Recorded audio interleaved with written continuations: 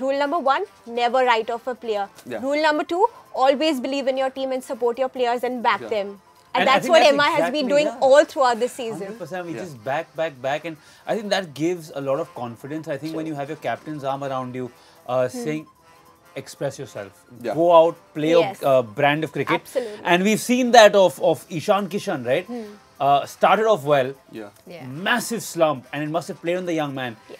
I'm sure somewhere down the line, somewhere down that road, Rohit Sharma has gone to him and said, forget what the coach is saying, not forget what the coach is saying, but look, back your abilities. Absolutely And true. you see he's playing his fearless brand of cricket again, and I think that is exactly what MI stands for. Yes. This is something that I think the Chennai Super Kings started, building a core of a team, backing their team, and then letting them go and explode, So right? if you guys have observed this, I saw this thing in Mumbai ever since 2013 when Rohit Sharma took over the captaincy. It comes from your roots because Rohit Sharma has been groomed by none other than Mahendra Singh Dhoni. That always back your ability, do what you're doing.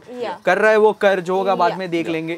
Dhoni rightly mentioned. Yeah, that's a very good point you brought about. He was backed by him, but do you know that the real man who got that quality into Rohit Sharma was his childhood coach Dinesh Lad, who's groomed Rohit in such a way from Swami Vivekananda days that he has that ability to go and back, and that's what this team does time and again. Binu Baba ki jai ho!